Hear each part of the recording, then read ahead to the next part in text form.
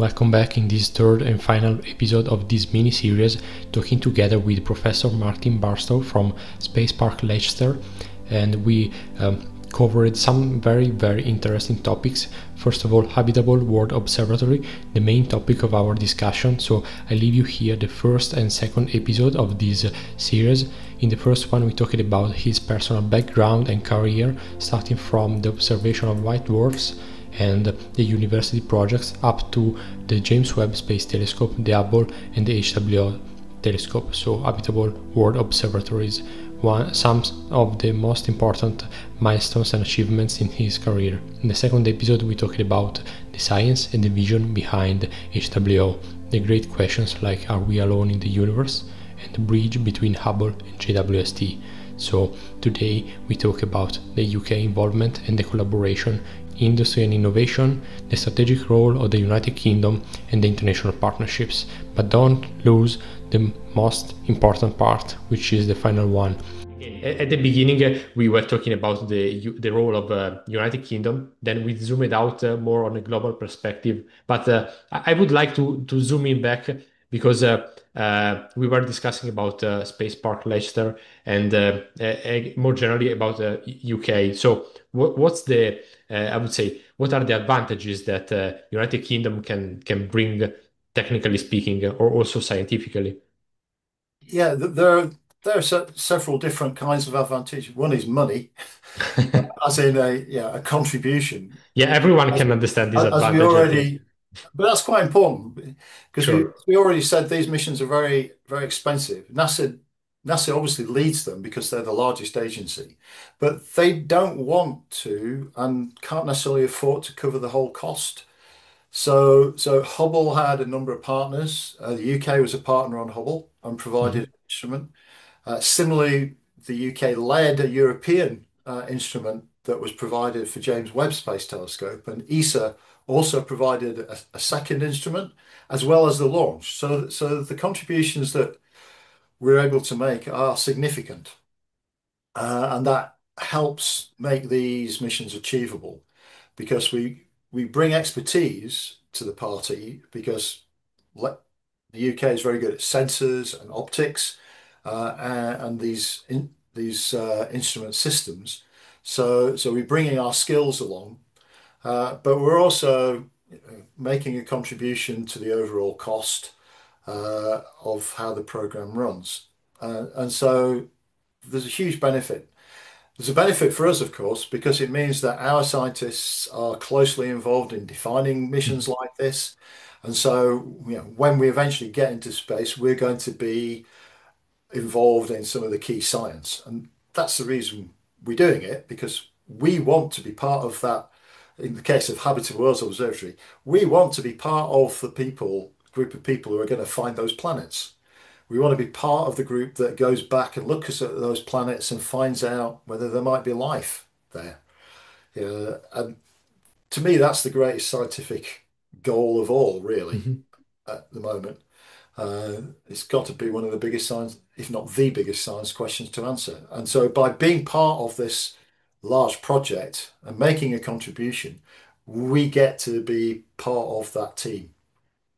Yeah, and well, okay, the first benefit that you mentioned, everyone can understand it, but yeah, also being part of, let's say, of the whole pie, also in terms of people that let's say, can access to that process is really interesting. I mean, and maybe this can also bring benefits to the industry. What do you think about this? Oh, I Or think it's not, it's, let's say, too early to think about this. no, it's not too early to think about it. I think one of the reasons that the government might want to put money Mhm. into this, I think it comes back to something we were discussing a bit earlier, is that they actually want to see the benefits flow into industry. They want to see the space industry supply chain grow so that there are companies in the UK that are making money out of space. So we're trying to involve industry quite early on in the Okay. process so that UK companies or companies that have got uh, a footprint in the UK can be part of what it is we're doing. And we do have some particular examples like sensor companies like Teledyne E2V, Mhm. which yeah, those sensors are going to be on Habitable Worlds Observatory because there isn't really a lot of alternative. But it's also uh, yeah, it stimulates the development of new technologies in that sensor area when we impose the demands that the telescope is going to make on those sensors. So there's development to do. Some of that development can be funded by grants from the Space Agency, Mhm. and that is happening now. We are all looking at the kind of sensors that we might want to produce. We need to make sensors that are going to work well in the ultraviolet, which is a difficult technology, and there is still work to do on that. Yeah, yeah. Okay. Yeah, I understand. So that's just some examples. You know, Mhm.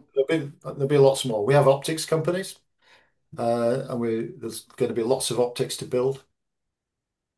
Yeah, because I asked you this question because let's say from outside, maybe like let's say I would say common people only see the final result, but don't have let's say the deep look on the whole process.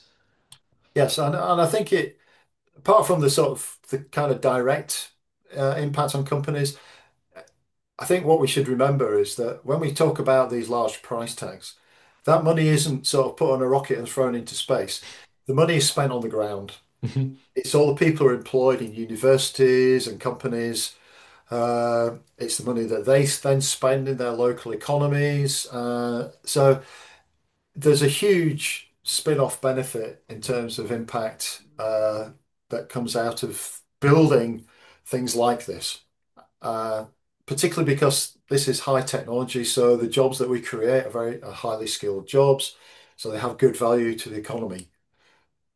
Yeah, and yeah, because it really gives an idea of how let's say this tissue is developed around this product, this development, and maybe you can tell me if this is different from the past. Let's say we're talking about Webb and Hubble, and let's say this kind of economy or process.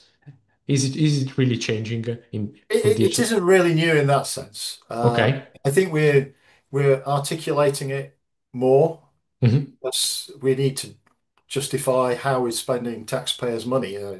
I the money, some of that money's come out of my pocket because I'm a taxpayer, but it's also coming out of a lot of other people's pockets. And if we spend money on these projects, obviously there's societal and philosophical and scientific value, but I think we also need to articulate what the other values are and why it's worthwhile. So it was always there, uh, but we need to be clear about the fact that it is there. But also we can do better at creating the linkages and getting the economic benefit out of the technologies that we develop. And a lot of them can be applied in other areas, particularly sensor technology has lots of applications outside astronomy. So we can do better than we did in the past. Sure. Yeah. And yeah, this really gives an idea on how I would say how direct is the implementation and the benefit from I would say technology development to actual implementation. But well, now there is one last thing I would like to talk about with you because we started talking about your beginning, the very start of the very beginning of your career, and can have I understood what's the main driver behind what motivates you on doing all these. But maybe you would like to tell me more about what's the real reason why you pursue this path. You mean from the beginning or for the future? Yeah, I mean, has it changed from the beginning or it's still the same? Well, I suppose it has. I mean, I started out just wanting to do the science, Okay. which is exciting enough to, the discovery, find out about the universe. That was my fundamental motivation.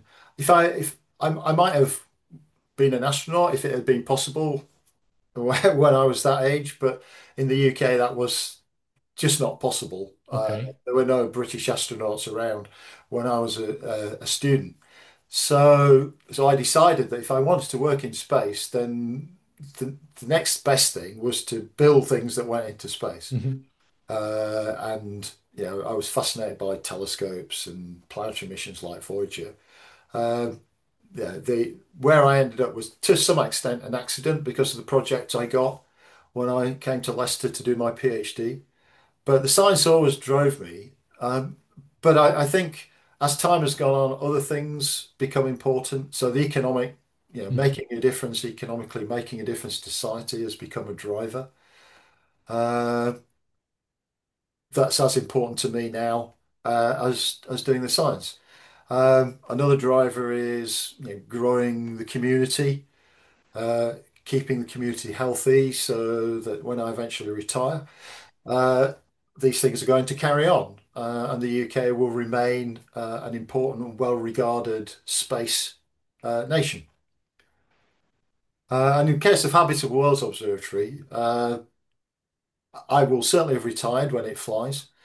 Um, I hope I'm still alive. Obviously, there's no guarantees, but hopefully I will be because I want to see that result. I really want to see what comes down, and I like to be kind of still linked to it. But I also got to be realistic that I'm starting off a project, and then in a few years' time, I'm going to hand this on to a new generation, the people who are going to actually finally put it in space and be those exploiting that science. And I do it quite consciously because other people did that for me. I used Hubble. I've used Hubble ever since it was launched in 1990. And one central defining part of my career has been access to Hubble data. It's just superb quality data for the field that I work in. And if somebody 25 years before Hubble flew had not started the Hubble project, I would have not had that benefit. I would not have been able to do that science. In a sense, I'm trying to do the same thing. I'm trying to be one of those people that sets this all up so that when the next generation comes along, or maybe two generations along, the PhD students of 2040 or 2045 are starting out on their careers, that facility is going to be there for them to use. Yeah, this is I think it's the best way to, I would say, conclude our talk because it's so inspiring. So I want to say thank you, a big thank you for the time that you dedicated, and it was a pleasure to have you here. And I hope that we can talk again soon. I'd love to, and it was a huge pleasure talking to you.